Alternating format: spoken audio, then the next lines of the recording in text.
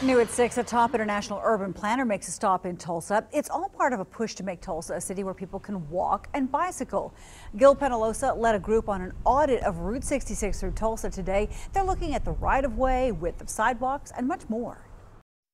Where the utility poles are located, where driveways are located, bus facilities, how pedestrians are using the street, all of these things. Penalosa is the founder of a nonprofit group helping cities put the complete street model recently adopted by the Tulsa City Council into action all across the U.S.